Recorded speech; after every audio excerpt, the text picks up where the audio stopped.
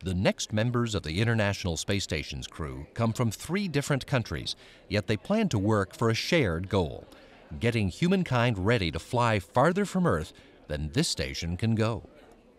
Canadian Space Agency astronaut Chris Hadfield was born in Sarnia, Ontario, and grew up there and on a farm in Milton, near Toronto.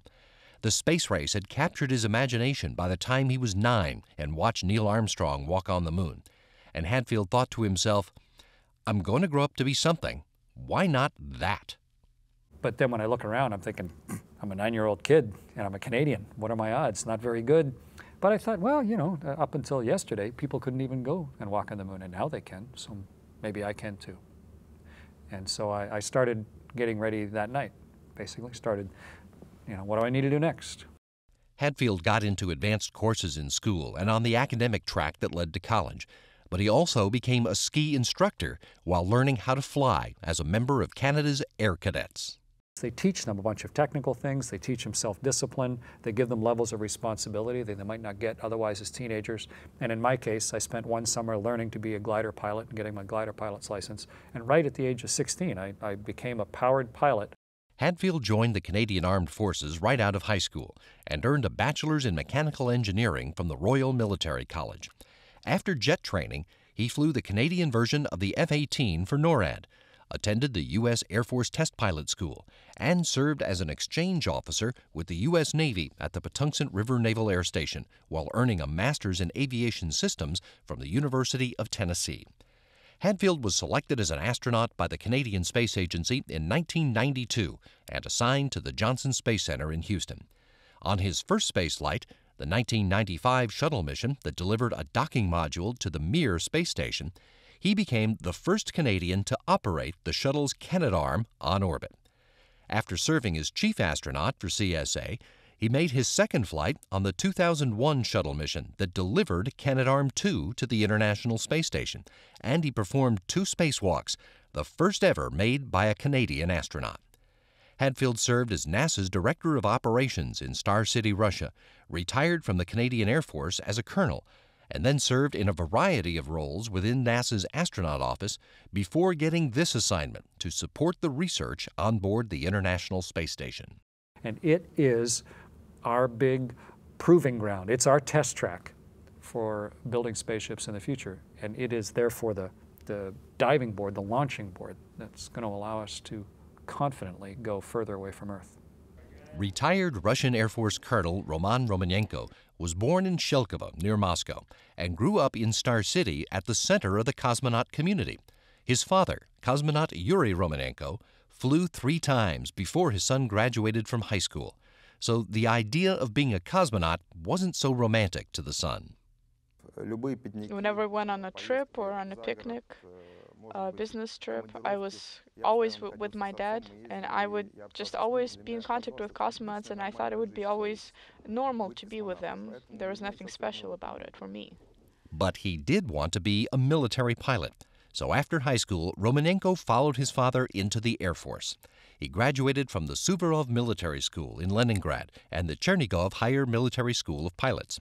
But after the fall of the Soviet Union, young Air Force pilots had fewer opportunities to fly fighters.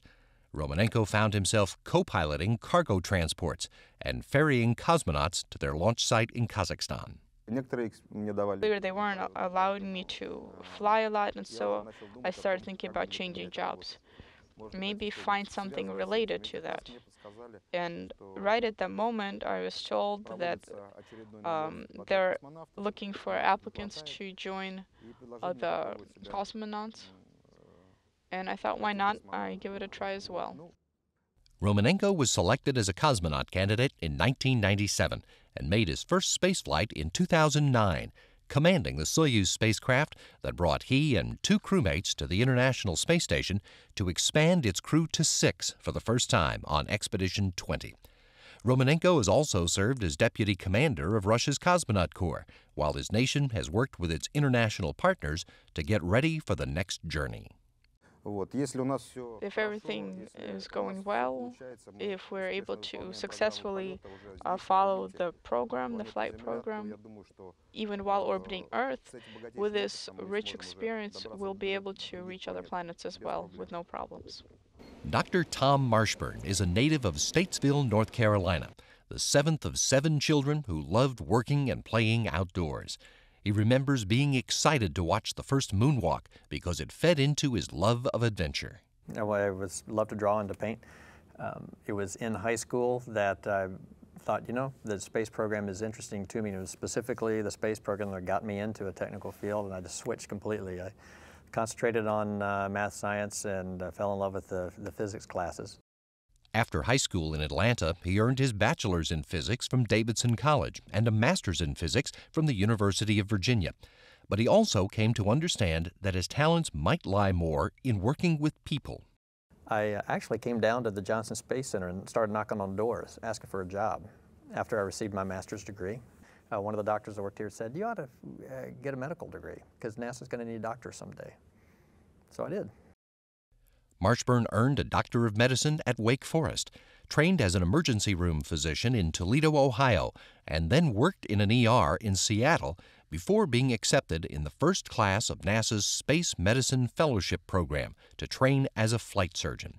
In that role for NASA, Marshburn has worked in the shuttle program, in Star City, Russia for NASA personnel assigned as part of the International Space Station program, and as lead flight surgeon for shuttle and station crews.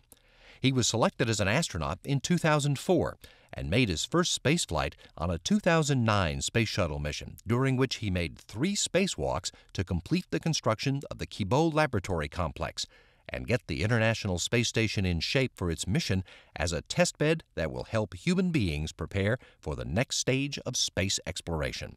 You'd have to build something and then test it out over a long period of time. Well, that's what the space station is.